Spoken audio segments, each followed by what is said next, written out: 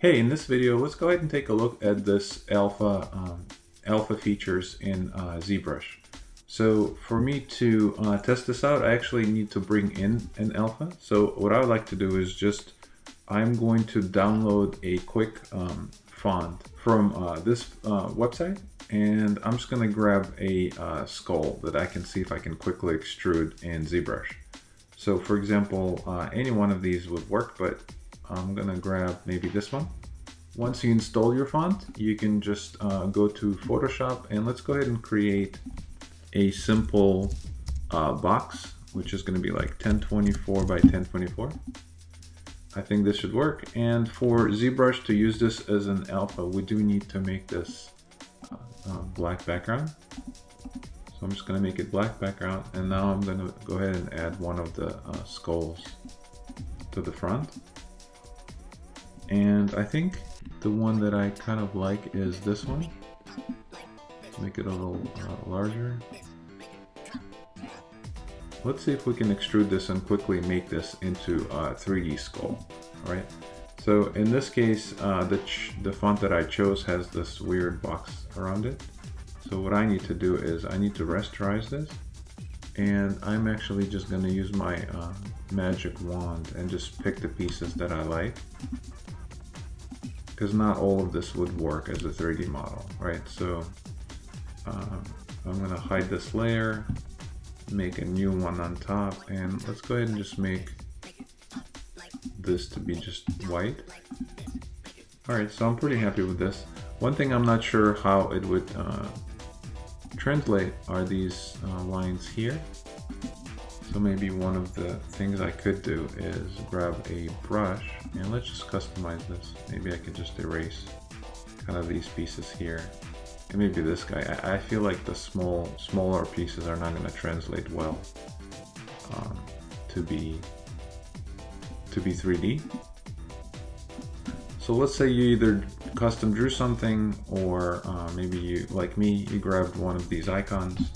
And now let's go ahead and bring this into zBrush.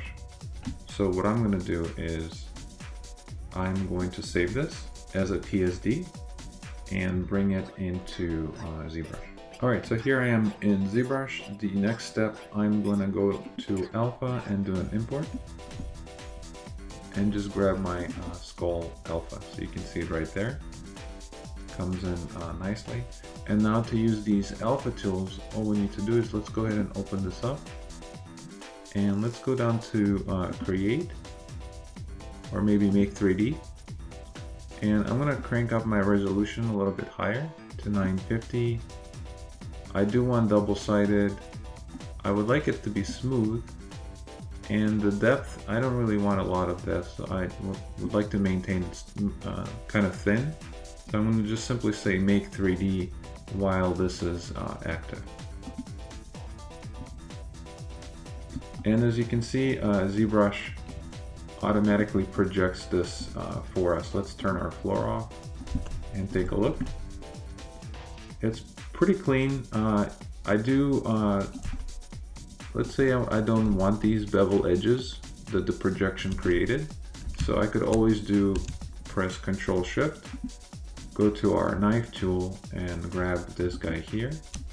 And now if we go into our side view, let's just simply delete all this extra stuff. So we have kind of a clean, beautiful projection.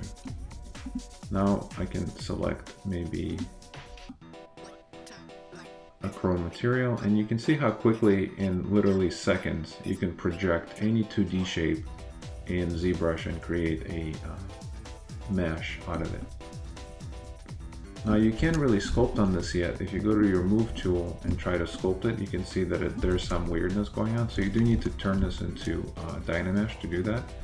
So let's go ahead and pump this up a little to 512. I'm gonna click Dynamesh, and I actually would like it to maintain the high res. So something like this is pretty good.